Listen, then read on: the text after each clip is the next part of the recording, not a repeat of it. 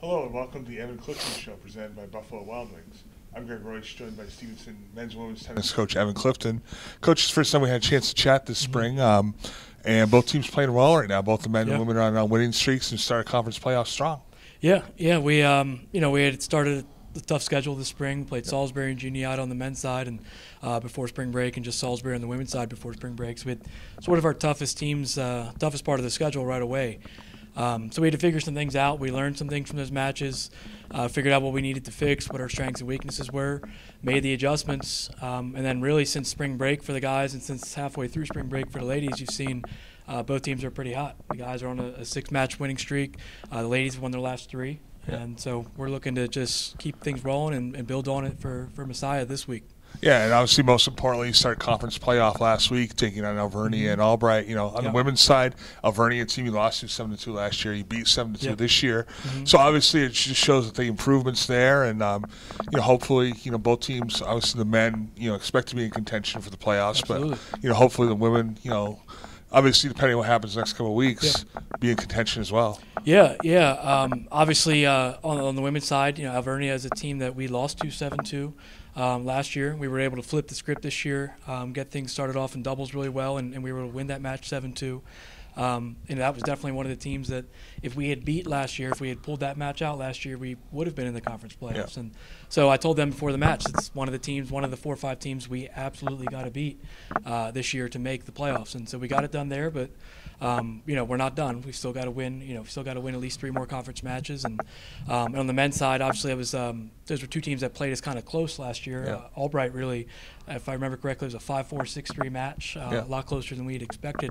But this year, we came in, took care of business. We, despite the conditions, played our best and got the job done with a 9-0 win. And then obviously they took care of business as well on the men's side against Alvernia earlier in the week. So, both teams off to a 2-0 conference start, and it's. But again, it's not about how you start; it's about how you finish. And so we're focused on that. We're taking it one conference match at a time, and hopefully we'll be in position to be in the playoffs and be a top seed, 3-4 weeks from now. Yeah, and obviously big week coming up. You've got Messiah, for both the men and women this week, and then you're on the road again on Saturday. So. Obviously first, just the midweek, playing Messiah. Obviously on the men's side, obviously they're kind of the top dogs. They're the ones that you want to, that you want they're the measuring stick to find out where you really stack up. Yeah. Certainly absolutely they're the measuring stick. That's if we can beat them and perform well against them, obviously that bodes well for us the rest of the conference.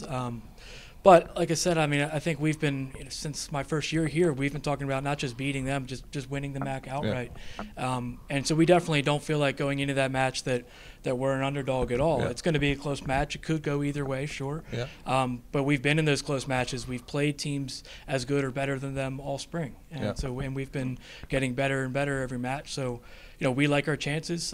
Our top 4, especially on the men's side, we think our top 4 are as good or better than every other top 4 in the conference. If you look at their record, it shows it. Andre Sterniolo at 2 and Drew Ryan at 4 singles. I think they're 7-1 on the spring. Everybody has a winning record, combined singles and doubles on the men's side up and down the lineup. So, we look for our top 4 to really lead us, but we certainly think our 5 and 6 and 3 doubles against Messiah really favor us. And we think that's where in years past we've been sort of weak in that spot. And we think we're really strong this year, and we look forward to showing that Tuesday and Wednesday on the ladies' side. Yeah, obviously that's very important. All right, Coach, we wish you the best of luck this week, and we'll chat next week. Thank you. All right, for Evan Clifton, I'm Greg Royce. This has been the Evan Clifton Show.